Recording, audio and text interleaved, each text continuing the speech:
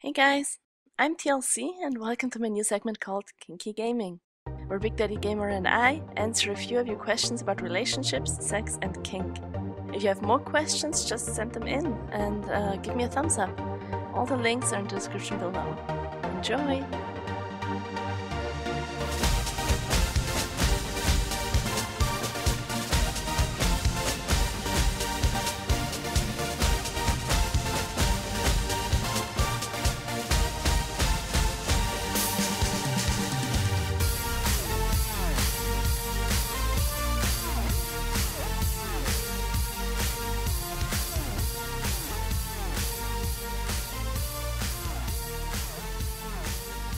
Okay, let's see. Okay, people often say that when you're gay or bi, you have an obligation to come out to dismantle stigmas. Is there an obligation to be out about kinks? Okay, you go first this time. I feel like I've been talking too much. No. I would say no.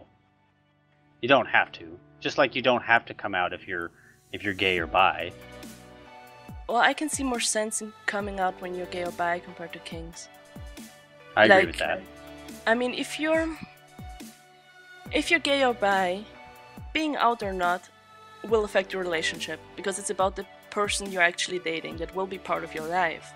And many families and friends will have at least some kind of temper tantrum or at least need some time to adjust when gay people come out, and you don't want that to happen when you're just starting a relationship. Because you don't want your partner to suffer that backlash. But what you do with the person you're dating is between you and them, and there's no obligation to tell anyone you don't want to, I guess. Like, will it help kink representation if you tell people? Yeah, of course. And I think it's awesome when people do talk about it because everyone has some sort of non-normative interest, and knowing that other people feel the same way can prevent other people from feeling like outcasts. But I don't think there's an obligation. I also hate crimes generally are associated with sexual orientation, not kinks, which makes representation and fighting against stigmas more important in my opinion. I guess, you know what? I guess it can depend on the kink. Like, for example, okay, it's gonna be a more personal bit, so stop me if you feel I'm derailing or something. But for example, I'm into bigger guys. I'm also into like tall and muscular guys, and that's normally fine with people because it's not considered weird. But I'm also into chubby or fat guys, so that's what people consider weird. And there's a stigma attached to that, and it will clash with people in my friend circle or family. Even if they don't intend anything bad about it. Like, for example, I've had issues with my mom. My mom's an awesome mom, a very temperamental, like Argentinian mom, but she's a good mom. She means well. And I've dated big guys in the past, and she, like, very well intended, once told me, well, why do you always settle for big guys? You're so pretty, she tells me. And that's like the whole societal stigma for big people coming out in her, and she interpreted me dating big guys as something that it wasn't, that I'm settling, you know?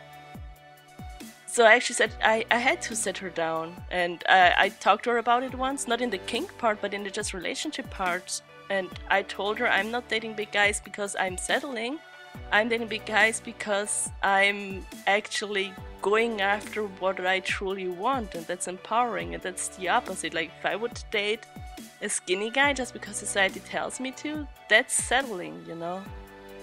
If you want to go by the whole shallow thing, I don't believe any of that is settling, because if I fall in love with someone, I don't fucking care about what they look like.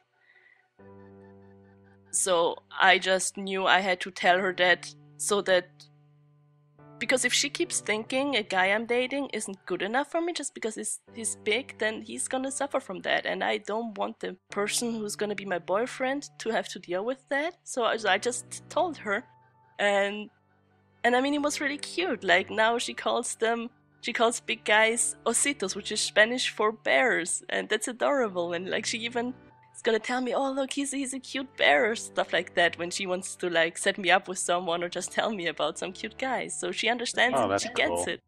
It's totally cool, yeah. She once told me, like, months after we had the conversation, that, well, considering she's Argentinian, she's curvier, she's a little bit bigger, and she told me that me telling her that I find a bigger guy just as attractive. Like, I get just as like fluttered and like not starstruck, but like crushed on big guys as other people would, like, I don't know, swoon over some Brad Pitt kind of guy.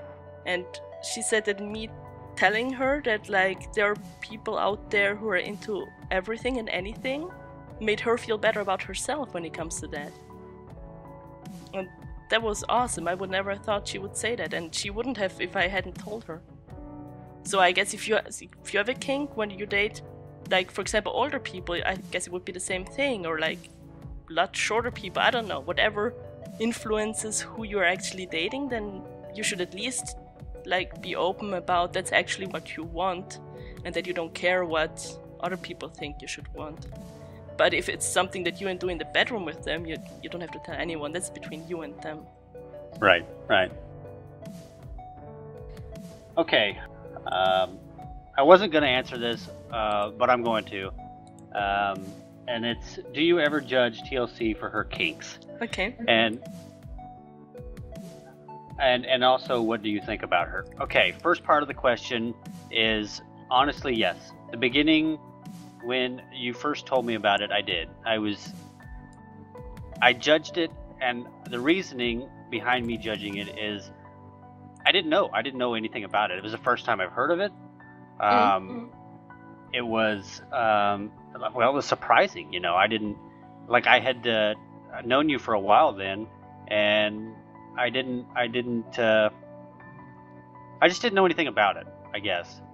Yeah. And so yeah, I did. I'm guilty of judging her for that, but like, how did you judge me though?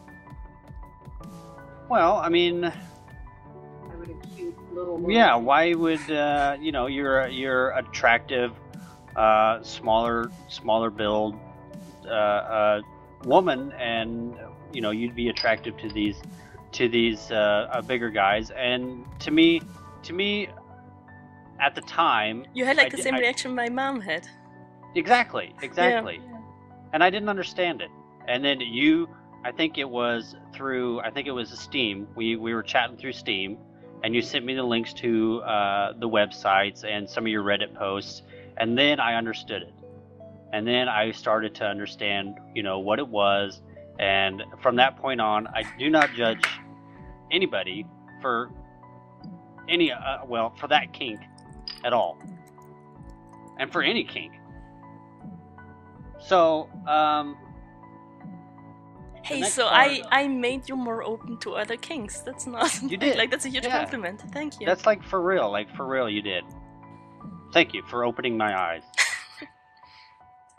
Because, before you, I had no idea that this world, was even out there. And then, to see it all, it's kind of relieving, to know that, there's people out there for other people. There's people that, like, society in general doesn't think are attractive. Like a bigger guy in society, people don't think are attractive people. And it's nice to know that there are women out there that legitimately think that those are attractive people. And that's awesome. That is very awesome, yeah. And then the next part of the question is, what do I think about her? I think you all know that Tinder is an amazing person and a awesome person to be around, and I'm really happy that I get to talk to her almost every day, sometimes every day, and multiple times a day. We get to hang out, play cool games together, and I'm lucky. And we're friends. It's a mutual thing. Yeah, and I'm proud to say we're friends. Oh, thank you. I feel the same way. So, yes, that's what I think.